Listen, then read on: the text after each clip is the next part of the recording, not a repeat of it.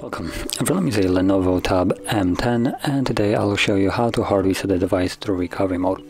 Now, this process will also remove a screen lock if you have one that you don't know the pattern to, or PIN, password, whatever it's set to. So, as you can see, there's mine, and I'm going to proceed from here as though I don't know it. And to begin, number one, we need to power off the device.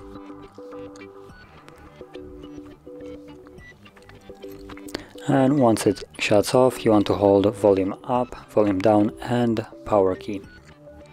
So basically all the keys on the side.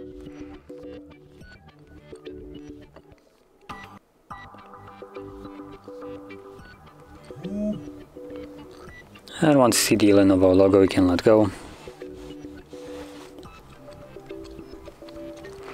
As you can see, we're now in recovery mode.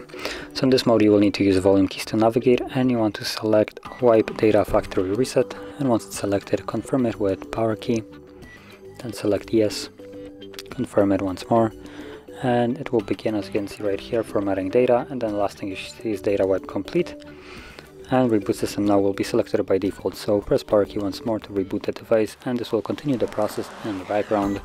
So it's gonna take about a minute or so, but once it's finished we will be greeted with the Android setup screen. So I'll be back once that is visible.